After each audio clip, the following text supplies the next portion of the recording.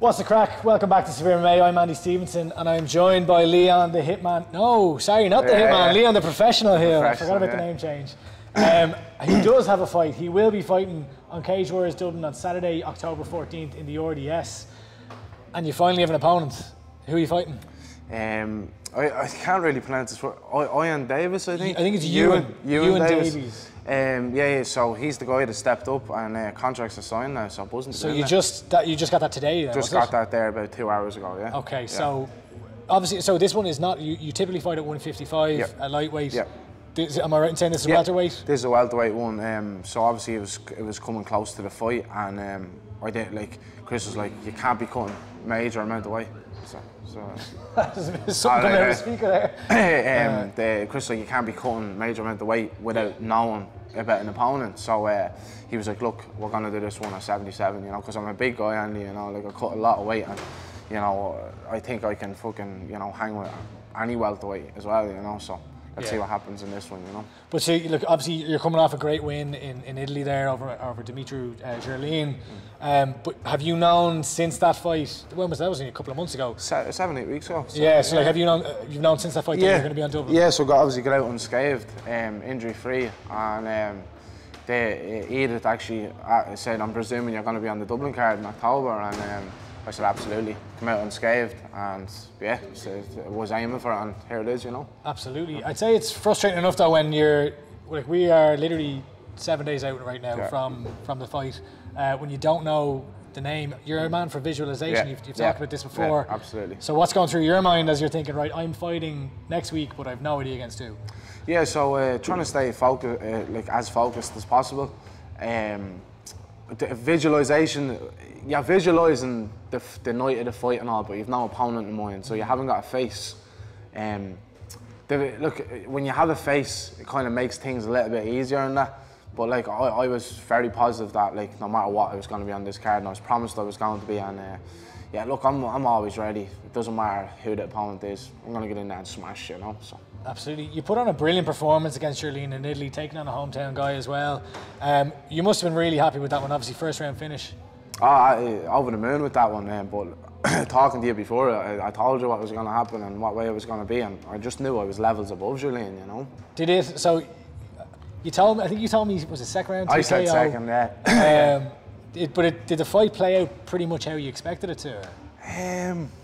They never really play out the way you think, you know. Like in your head, like when you're thinking what way, like obviously you're seeing, you know, dominate him in this position, that position, but a fight's a fight, and you can never imagine exactly how it goes, you know. But I did see a lot of like holes in his grappling and stuff, and you know, once I felt them in the clinch and that, I knew like what was coming, you know. I just ragdolled them to the ground and stayed heavy and got the back, and once I got the back, that was it, you know, it was done. Your streak at the moment is absolutely fantastic. You're one of the hottest prospects in Ireland, from my money. What is it, 7 finishes in a row now? 6 in a row. 6 finishes in a row now? Seven. Okay, well, 7. Soon to be 7, apparently. Soon to be 7. But like, that must give you great confidence, right? Just building off a lot of momentum at the minute, and this would be my 3rd fight in 7 months with Cage Warriors. You know, that's serious activity. Only had my 1st fight with them at the end of April there, 29th of April, and here we are in October, about to have my 3rd one, you know. Coming out of the Gerlin fight, in the lead up to that, we were kind of saying, you know, James Power was on the card, you're on the card. If you both win, that could be a good matchup to make. Obviously, he didn't come through that, but Pagani got the win there, and remains undefeated and looks a prospect in himself. Was there a name though? Were you looking for a specific fight coming off that win? Yeah, so we had Power in mind, and then like when Pagani won that, it kind of. Pagani come up to me and actually gave me the knuckles after the fight, and then I was kind of like, me and you next. But he doesn't speak English, you know, and he was mad confused at what I was saying, and then like he was kind of like, what, shrugging his shoulders. He's like, I'm after coming up and congratulating you, and you're trying to fight me. Yeah, it was kind of like that, but then Chris was like, respectfully, do you get me? Chris made that, and he just didn't understand what you were saying, so he walked off. Look, I respect him. I think Pagani's a great fighter, you know what I mean? Really good fighter. That makes sense, certainly, you know, when you were angling for kind of a specific fighter, and then this guy beats him and is undefeated, it kind of makes sense, right? Absolutely. And I want the toughest tests and the biggest challenges going forward, Andy, because it's the UFC I want, you know. I'm building in Cage Warriors to get to there, and I want to be tested before I get there in every sort of way, you know. Yeah. When we last spoke, it was before that fight, obviously, and we were kind of discussing how the lightweight division's in flux. The champion had left. There wasn't really a clear contender, and now in the space of a couple of months only, I feel like it's been flipped on its head. Where you've got George Hardwick is back in Cage Warriors. Mason. Paul Hughes is now back, and he's in gone the up to lightweight 155. division, Mason Jones, where it's a weird one because like we were kind of talking about how you get a win and you're almost like in maybe not pole position, but you're in touching distance of a title shot. How do you feel about that now when there's more names that have, I guess, more established names that have been around longer than yourself? Obviously, you're on a phenomenal streak at the moment. Well, like, you know, obviously, as you said, them lads are around. Like Mason, double champ back in the division. Paul, round Cage Warriors, long time, coming up now, lightweight division, Cage Warriors, featherweight champion. Like, these lads are in Cage Warriors a lot longer than me, you know what I mean? So, like, I'm kind of, you know, as I said, I'm not rushing towards anything. I'm 24, I'm still young, I'm building, I'm on a great win streak, momentum at the minute. Do want the toughest challenges, and I will face them. But I'm just building off momentum at the minute. And I'm in a good spot. And, you know, whatever way it plays out, but I know I'm on the right path, you know? Absolutely. You know, I was just speaking with Adam there. He's looking for a fight with Adam Cullen. He's a guy who you've looked for before. Are you kind of having conversations, being like, right, hang on, you can get this guy, I get that guy. You're in the same division. We do chat a little bit. Right now at the minute, you know, like I was only saying to Chris last night, like I feel amazing at this weight right now. 1 week out, like 1 week out, Andy, if I'm making lightweight, like my moods are really low. I'm miserable. My energy's low. Like if it was 1 week out from weigh-ins yesterday, I'd probably only do one hard session on a Friday. Yesterday I trained hard twice because of how fueled I am at the moment. So I feel unbelievable right now, and I feel I can push like a serious pace without this major weight cut. So I'm gonna go out and, you know, trial run this, not as much as a weight cut next week. See how I feel. Like lightweight is, I know I can make lightweight, but who knows? Like, you know, I might feel unreal out here next week and say, do you know what? I might take this going forward. So you could consider just be like, right, I'm a welterweight now. Yeah, exactly. Like, you know, I think it's inevitable that I'm going to end up there. And for longevity and from a health perspective, like, I'm all about my health and longevity in this sport and that. And these weight cuts are major weight cuts for me. I cut a lot of weight to make the weight. You know, there's pros and cons to everything.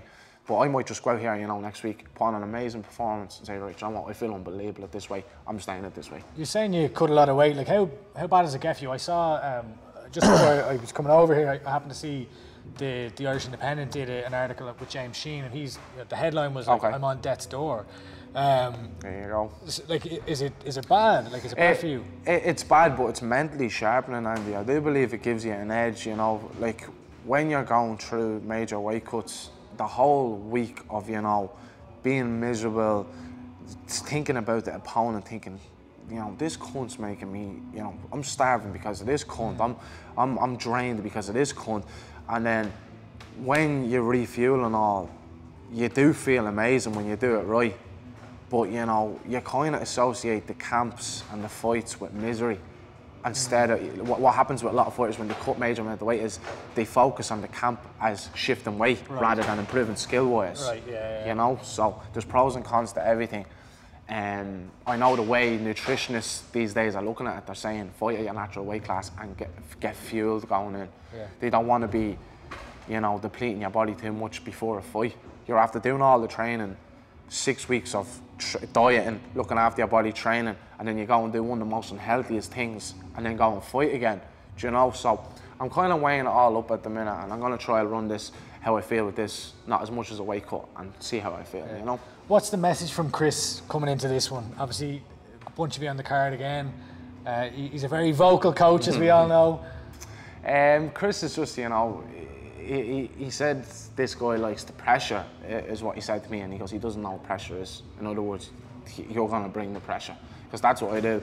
And he said, look, just go out and you're going to put on another amazing performance, and you know, you're on, I think, you know, he said you're on one of the most active win streaks at the minute, you know, in the country. He goes, I don't think anyone else is on a tear like you at the minute, and he was like, he just knows it's going to be another dominant performance, you know. I mean, I think it's pretty undeniable the streak that you're on at the moment and the activity that you've had. Do you want to get out there again before the end of the year if you get through this one? So yeah, I think right, if it's gonna be lightweight, no. Okay. If it's gonna be lightweight, definitely not. I won't see lightweight till next year. But you know, go out here now next week. As I said, not a huge weight cut, still cutting weight, but not a massive amount. And if I get out unscathed in this one again, you know the way I roll, Andy. Like I could say, do you know what, get me in there again. Now I know I'm not going to be prioritised for the Newcastle card because this will be my third one this year. Right. But I'll be definitely saying to Chris, get on to Ian and tell him I'm ready for a pull-out, you know, at 77. I'm ready to go, like. I mean, I think it's shown, like, your activity and the way you've come through fights, it's shown, you know, Ian Dean and the Cage Warriors brass that you are ready to go. You'll take a fight when you don't know the opponent who's coming, you'll take it on short notice abroad. This is my life. Ideal scenario, you know, we talked about the names that I suppose are in the division and the how established they are. Does it excite you also? Because it's pretty undeniable that you should be one of the guys that's being pushed towards the top of the division now. If you come through this fight here, that's another win. Another, you know, are there names that excite you to face in the future? Yeah, of course there's names that excite me in the future, you know. I believe with the lads at the top of that division right now, like, you know, you've George, Paul, Mason and these guys. So I think you're going to see a lot of them back in the, like Mason back in the UFC, Paul maybe in the UFC, George as well, maybe UFC, you know. I think the division's going to chop and change a lot. Do you know what I mean? Like 1 minute, yeah, they're all here, and then the next 3 lads are gone, or 2 lads are gone, or 1 lad's gone to PFL, or, do you know, it could chop and change. But, like, you know, I know I'm in the right promotion to get the best tests before the UFC, you know, and I am very excited about the names, you know. Absolutely. Well, I know you are a man for predictions, so the last thing I'll ask is your prediction for this fight against Ewan Davies on Saturday night. Yeah, I have it wrote down already. First round finish. First round finish. Sober KO. I'm going to say TKO. TKO. Well, look, Leon, the professional Hill, taking on Ewan Davies this Saturday night in Dublin's RDS Arena. You can tune in on UFC Fight Pass and see you there.